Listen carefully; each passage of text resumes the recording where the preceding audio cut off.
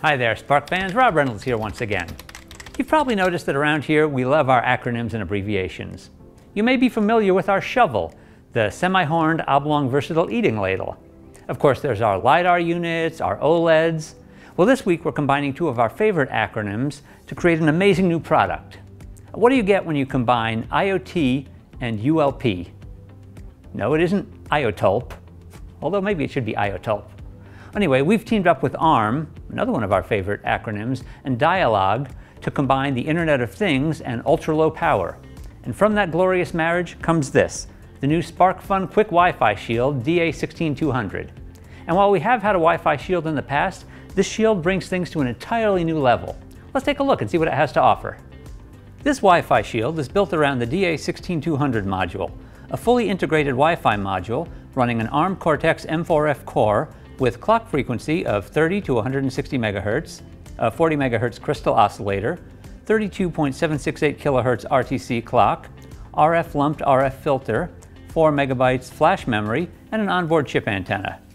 The Wi-Fi processor allows for IEEE 802.11bgn, 1x1 20 MHz channel bandwidth, 2.4 GHz, IEEE 802.11s Wi-Fi mesh, and for Wi-Fi security, it offers WPA, WPA2 Enterprise and Personal, WPA2 SI, WPA3 SAE, and OWE.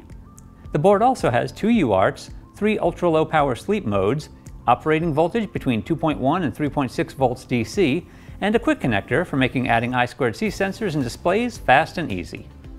Now I know for me this shield is going to be a boon.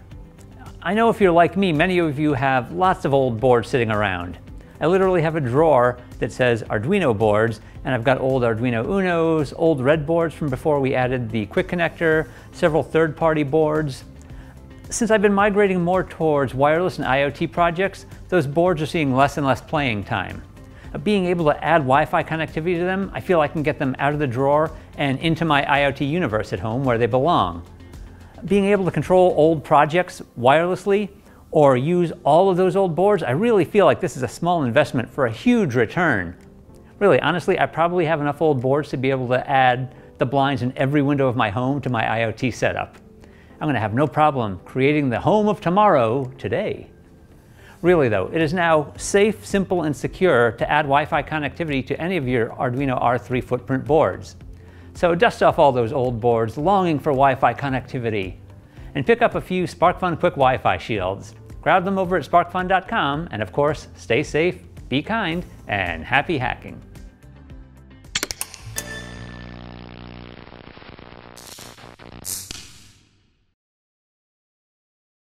I feel like this is one of those videos where I should start talking, hi there, Spark fans, Rob Reynolds here, and at some point this should go.